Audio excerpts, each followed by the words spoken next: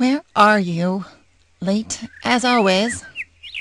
Come on, I don't have all day. About time.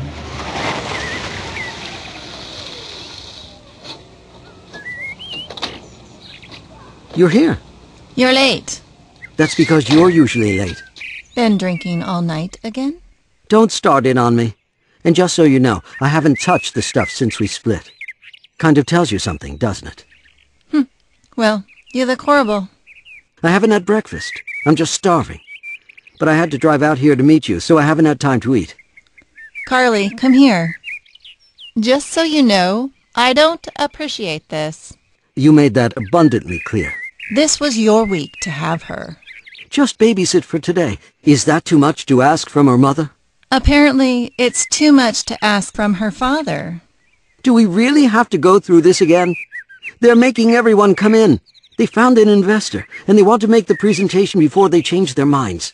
If we can make it happen, it'll mean a lot more money, which means more alimony for you. Oh, believe me, that's the only reason I'm bothering. You know, this interrupts my life, too.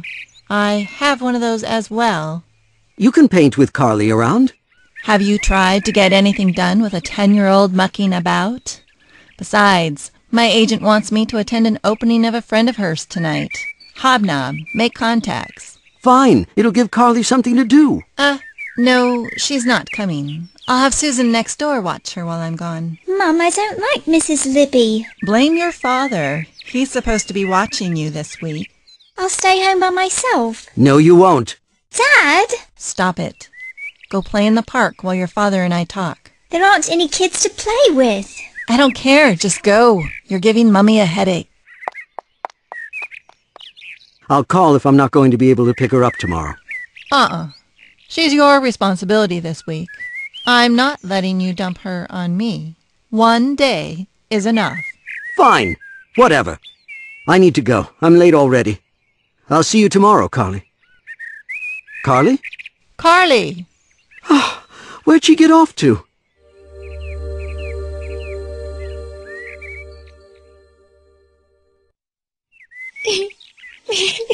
No one should be crying on a nice day like this. What's the matter, child? Who are you? I'm the doctor. Doctor, I don't think you can help me. Oh, my dear girl, you'd be surprised what I can do.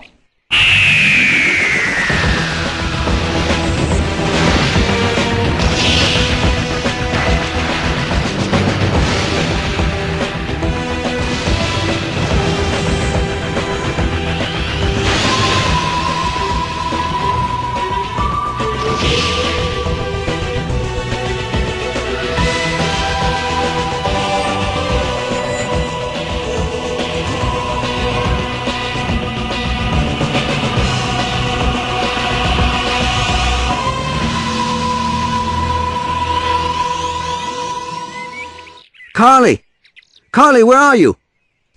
Answer your father, Carly. I don't have time for your games. I need to get back to work. I'll come back for her when I can. You're not leaving me here, Robert. Help me find her. I'm late as it is. I don't care. Just find your daughter so we can both get out of here. Carly! Carly! I see her. Where? She's on that bench over there. Oh, I'm gonna smack that kid. I told her to go play in the park. Carly! Carly! And if you look right over there, just next to the moon, there's a star called Roma. Who lives there?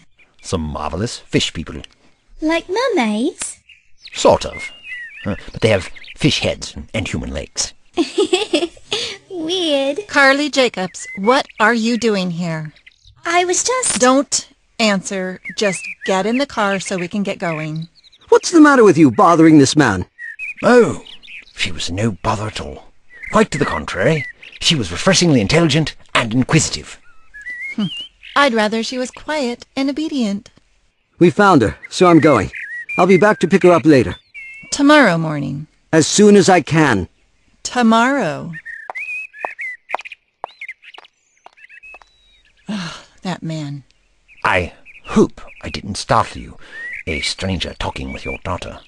You seem to have quite a way with children, Mr. Doctor, and I found that children often have the most open of minds. Look, I have a very important opening I must get to this evening, and since Carly has taken a liking to you, I was wondering if you'd be willing to babysit her. Can you? Madam, you don't even know me. To entrust something so precious to a complete stranger. I would pay you £100 for the day, till midnight, 2 a.m. the latest. Certainly there are better candidates. Oh, there are, but my ex-husband put me in a spot. I'm sorry, but as tempting as your offer is, I must pass. Please, Doctor. I'm confident your mother will find someone far more suitable. Come along, Carly. I need to swing by the house anyway and pick up a few things. Susan's going to have to watch you. I'll give you some DVDs to keep you occupied till I get home. Mummy, no. Mrs. Libby is mean. Perhaps there are some professional services available who may be able to provide a better prospect. You've made it quite clear you're not interested in my family life, so please keep your opinions to yourself. Young lady, I have seen rabid wolves tend to their children better than you have. Perhaps you can find one to babysit Carly then. It would at least take one more burden off of my shoulders. Come on, Carly. I'm never going to get everything done I need to now.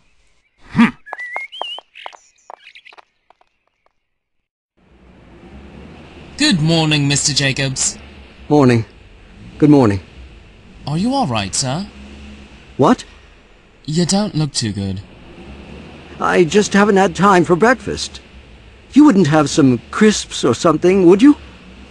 No. Sorry. It's all right. I'll get something from the vending machine. Thanks. Hope you feel better. I'm sorry, Mr. Gratt. There's been no sign of them. No, not even a phone call. I'll be sure to let you know if I hear anything. Oh, I didn't see you there. I have those papers you wanted, but so far the investors haven't shown up yet. Do you want me to... What are you doing? What are you...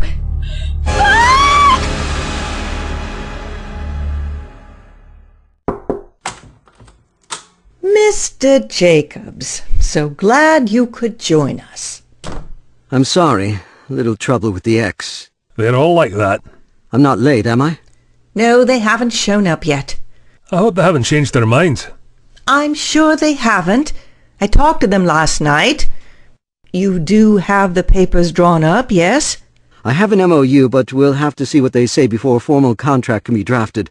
Don't want to just shove something in their face they don't like and blow the whole deal. We also don't want to give them the opportunity to get cold feet. We'll get 'em, don't worry. So, Bob, how's little Karen, right? Oh, she's fine. Her mother couldn't wait to see her. Good, good. Children can be a positive asset, as long as they don't eat up too much of your time, right? They're here. Calm down. You think it was Father Christmas at the door? Mr. Harlow, Miss Rucker, I'm so glad you could make it. Vice-Chancellor Gratt, Robert Jacobs, this is Jack Harlow and Stacy Rucker. Pleased to meet you. Likewise. This better not be a waste of our time. Jack, I promise Dr. Baston we have an open mind. I thought you said they were on board with this. Mr. Harlow is just being pragmatic, of course. Please forgive this brusqueness. We have another meeting later today and are rather pressed for time. You have something to show us, and you want us to fund its commercial development and distribution. So, let's see what you have. Yes, I know your time is very valuable, and we greatly appreciate it. Dr. Baston, I'm sitting on my backside, so it will be very difficult for you to kiss it. Just show us what you have, and let us get on with our day. My partner hasn't had his coffee this morning, as you can see. It was a long drive. Bob, would you get Mr. Harlow some coffee? Black? Cream? Perhaps it would be better if we just got on with the presentation. Of course. As we know, one of the problems facing our planet is adequate supplies of food. Some have more than enough, while others struggle with unimaginable poverty. For most, food must be brought in from great distances, and at prices many cannot afford. What I have developed, we, at the university is a plant that grows rapidly in any soil, in any climate, that is completely edible and provides virtually complete nutrition, including vitamins and minerals normally only found in animal products. What? Are you serious? The growth process is days and is self-replicating. No cross-pollination is necessary. Anyone can grow this, even someone with a brown thumb. I can attest to that. This discovery will revolutionize the world. No more poverty. No more starvation. Children dying from a lack of nutrition will be a horrible memory of the past. Amazing. These are some pretty far-fetched claims, Doctor. What evidence do you present? Your skepticism is understandable. However, the research we have done here is not undocumented. In fact, it is an offshoot of research conducted by the Nut Hutch, a UN-sponsored organization. You mean you copied someone else's work? Oh, nothing of the sort. Back in the 70s they came up with a soy-based food, but development stopped shortly thereafter. You know those kind, hippies. More interested in protest rather than progress. I understand the leader of the group is out picketing oil rigs now. We acquired the rights and continued development a number of years ago. 20, to be exact. 20 years of my life I have dedicated to this. You should be right proud of your accomplishment. So, you've got some good science backing you up. But what of practical considerations? How well does this work in the real world? You've already seen it for yourself. You said you drove through town. Remarkably green, isn't it? Especially for this time of year. Before we started public testing, this city was a concrete jungle. Now look at it. If it wasn't for the streets and buildings, you'd almost swear you were in a forest. If that doesn't impress you, perhaps you'd like to know that the transformation took place over 4 weeks. 4 weeks? You did all that in 4 weeks? From a single test seed. How do you control its growth? We can't have the environmentalists crawling down our throats. This may feed the world, but if it upsets the ecosystem, they won't let it get off the ground. It is self-regulating. It will only grow so much and then stop. It would only continue to grow if you cut off some of its vines or remove its seed, and then only to replace what you cut off. This sounds like a miracle. What does it taste like? That's where we hit a bit of a rub. Oh? Bring us a plate. It's... Horse droppings! We've improved the taste over the last several generations. This is improved? Our research has found that it's an acquired taste, like oysters or caviar. Once you get used to it... You shouldn't have to get used to food. It's either good or it isn't. It will solve world hunger. I'd rather starve than eat this. That's easy to say when you have a full stomach, Mr. Harlow. But you did propose that this new food source could be applied worldwide. And only dirt-poor Africans would eat this. Maybe. Further development will yield a better-tasting product, I'm certain of it. And what data do you have on long-term consumption? As of yet... As of yet, nothing. I'm sorry. As worthy as your project may be, I don't see it ready for commercial investment yet. You have to understand, we need to know if there are any side effects to this stuff. What happens if we put it out to market and later find it causes cancer or someone grows a tail or something like that? People are very sue-happy these days. Too many lawyers in the system. No offense. None taken. If that's all, we're going to have to leave it at that. If you could just give us a few more minutes, I'm sure we could convince you that... You had your chance to convince us, Dr. Baston. I've found that if I'm not comfortable with a proposal in the first 3 minutes, it's never a good idea. Contact us again when you've developed your project a bit further. The potential is there, but as Jack said... Thank you for coming. Vice-Chancellor, we can't just let them go. They're the only investors who have agreed to meet with us. It's all right, Doctor. I told you we may have shopped this too early. You have our number, Chancellor Gratt. If things change...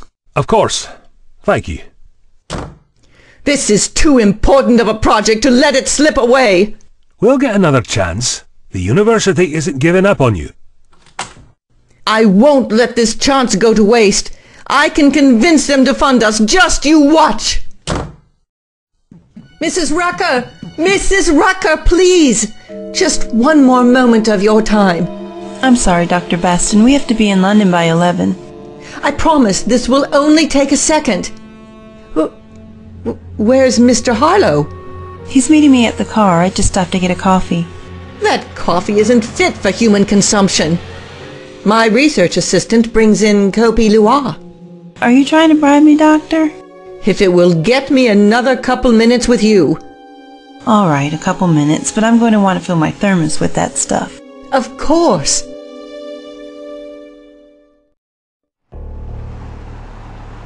You've been awfully quiet. I was just thinking about Dr. Baston's project. A waste of time. How can feeding the hungry be a waste? I meant our time. Baston needs altruists, not businessmen. They don't have to be mutually exclusive. I didn't say they had to be. When did I suddenly become the bad guy? You tried the stuff yourself. It has no market potential. If they can improve the taste. Is that what took you so long back there? Was Dr. Baston trying to change your mind? Her assistant had some interesting data. I think you should take a look at it. Let me see that thermos. So, she bribed you with civet coffee. I don't see how you can drink the stuff. She just asked that we look over the proposal again, give it a more thorough consideration than the couple minutes we gave them back there. That stuff isn't even going to make it past the Food Standards Agency, and you know it. Crossbred, spliced, gene manipulated, and even if the UK approved it, you think the Americans are going to? She's tried the United Nations, every other food project, and they all said no. It's a lost cause. I'm sorry you feel that way, Jack. If you had your head on straight, you'd feel the same way too. I didn't know you could be bought so cheaply. Kopi Luwak isn't cheap. Pull over, I need to use the loo. We're in the middle of nowhere. Just pull over. It's all that coffee you drink. Just be quick. I want to get back to London before... What are you doing? Where did you get that?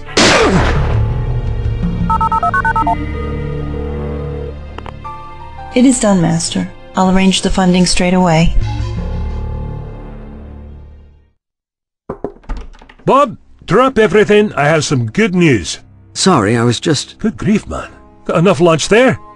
I think I have a tapeworm or something.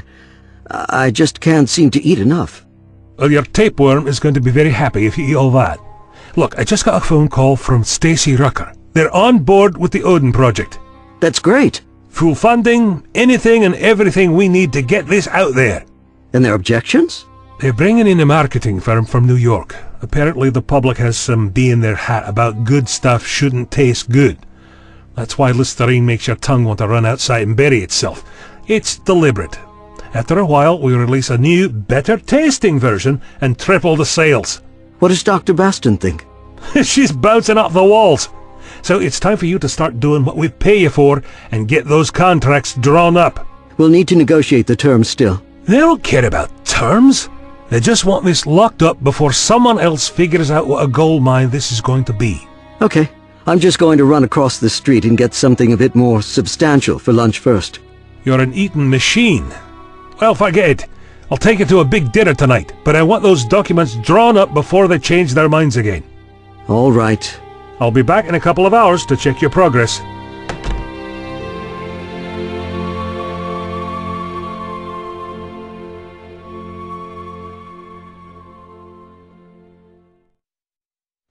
Feline, I need certified copies of these documents. Can you... Feline? Oh, biggest day of our lives and everyone leaves work early. Now, where does she put the folders?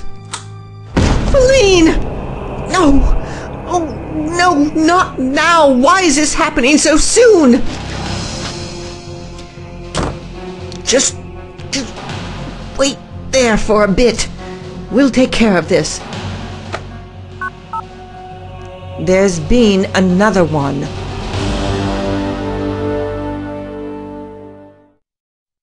Carly! Carly! Yes, Mum. I'm getting ready to leave. Where's my purse? Oh, there it is. Now listen, I couldn't get Mrs. Libby to babysit for you tonight, so you're on your own. I don't want any funny business. Do your homework and be in bed by 9. I left you something to microwave in the freezer. What time are you going to be home? Since I don't have to worry about a babysitter, I may stay until the morning. But I'll be back before your father comes to pick you up. All right. Oh, and water the garden before you go to bed. I haven't had time. I don't like to go out there. Just water the plants. I'm using them as part of my new exhibit. Let 'em die. Just get out there and do what you're told. I won't know if I'm staying in the city until past your bedtime, so I won't call. I should be back before you're awake, but if not, make yourself a sandwich for breakfast. I'll see you later. Bye, Mum.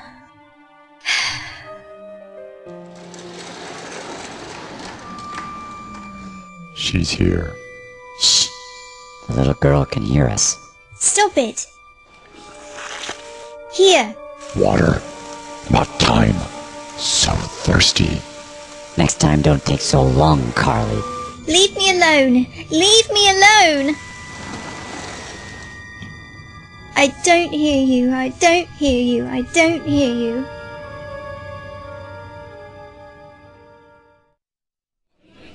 Patty, you're here! So, what do you think? Impressive. How did you get so many people to come? The public doesn't really appreciate art anymore these days. Oh, it's more who you know. And I can do the same for you. Can you? Of course. I admit I was a little worried when you called and said you got stuck with the kid tonight. Thought you wouldn't make it. I wasn't staying away from this. Good girl. Got your head on straight. I did warn you, though. Children and art don't mix. My ex said he'd support me if I gave him a brat. I kept my end of the bargain. Well, your efforts haven't gone to waste. You see that man over there? That's Paul Higley. He wants to talk to you. What? Don't you know who he is? He's running the street premiere of that big Hollywood movie tomorrow. He's seen your work and wants to hire you. Aren't you glad you came? Whatever he wants. Tell him I can do it. Good, because he needs a miracle. The designer he had suddenly quit on him. He knows you work with life, and that's exactly what he needs. You're taking over the decoration of the premiere. You're not having me on, are you? It's all yours if you want it, and you do want it, don't you? Yes. Good, because I want the commission. Excellent. So let's grab some champagne and meet with Paul to discuss the details.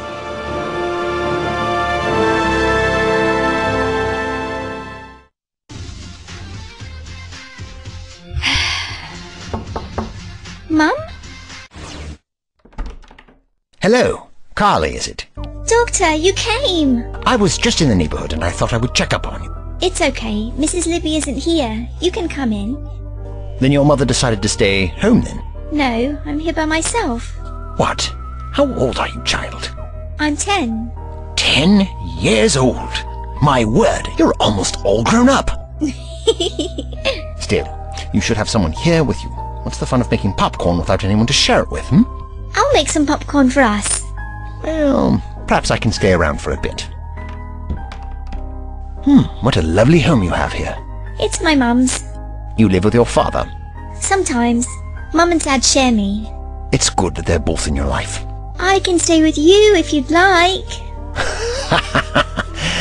I'm sure you wouldn't find my life to be very exciting. Now, how about we make some of that popcorn, and maybe some sweets? Popcorn goes very well with sweets. We don't have any. No sweets? Mum doesn't believe in eating them. Only healthy food like soy and vegetable. Blech. What kind of childhood can be without sweets? Let me see if I have something here. Ah, yes! What are they? Jelly babies. Go on, you'll love them. I love them. See? I told you.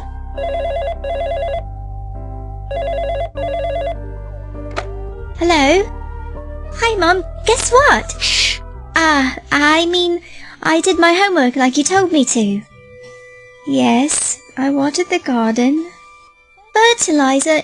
No, you didn't say anything about that. No, please, Mum, don't make me go back out there. But, Mum... Yes, Mum. Goodbye. I hope I'm not getting you into trouble. I'm sure your mum wouldn't like a stranger inside your house. Maybe I'd better go. No, please. All right, just for a little while longer. Mum wants me to fertilize the garden. Would you do it? No, I'm not much of a gardener. Always meant to take it up, but never can seem to find the time. You can do it, and by the time you're finished, I'll have the popcorn made, and we can tell each other stories. How about that? Please, I don't want to go out there. Why not? There are things out there. Things? You mean like icky bugs and caterpillars? No, Well, what sort of things? I don't want to say. I shan't imagine a big, brave girl like you is scared of anything. They said if I don't talk about them, they won't hurt me. Hurt you? My dear, who in the garden is going to hurt you?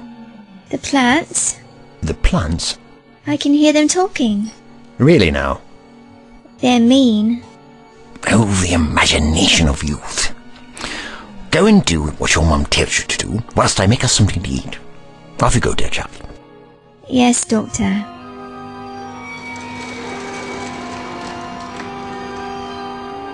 Leave me alone. Leave me alone. You told him. We told you not to tell. You're not real. You know we are. And we can't have that. Leave me alone. We're strong enough now to deal with you. Let go of me. We'll make you one of us. No. Then you won't say anything else. Ever again. Mummy! Mummy!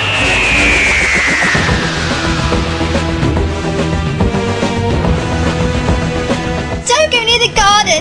Kill! I'll kill you all! Harry, get away from that thing! It's Daddy! The Odin Project, named after its head, Dr. Odin, I assume. It's Dr. Baston. He's just like Daddy. Run!